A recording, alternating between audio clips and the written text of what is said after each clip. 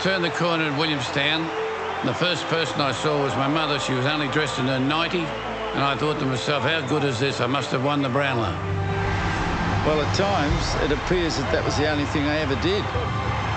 You don't play to win Brownlows, but when you do, it's just sensational. You can't win a Brownlow by yourself.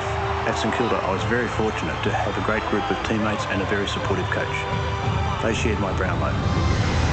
I get teased about wearing the Brownlow medal, but really I'm so proud of it. I was lucky enough to win quite a few awards that year, but nothing beats the medal. Everywhere you go, every function you go to, you're a Brownlow medalist. As you watch football as a kid, you see someone named the Brownlow medalist, and to be up there with those guys is just fantastic. Some people were surprised that Greg Williams and I won the Brownlow. Well, it is for the best and fairest. Greg was certainly the best, and me, well, the fairest. In the count, I was in front all night, but I missed the last 3 or 4 games. I didn't give myself a chance. The Brownlow for me was about family. You know, my parents flew out from Ireland, and my dad was there, and it's just a moment I'll never forget for the rest of my life. Brownlow medalist.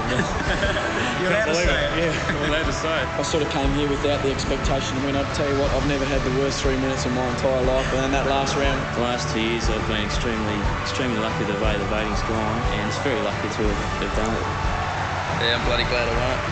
I can't believe I'm standing up here with Nathan Buckley and Marcus Schiller. I'd recommend it feeling to any footballer. It's been a surprise and certainly very honoured and humbled by the award. Because without those teammates, this medal is much of theirs as it is mine. It's a fantastic achievement. I'm very grateful.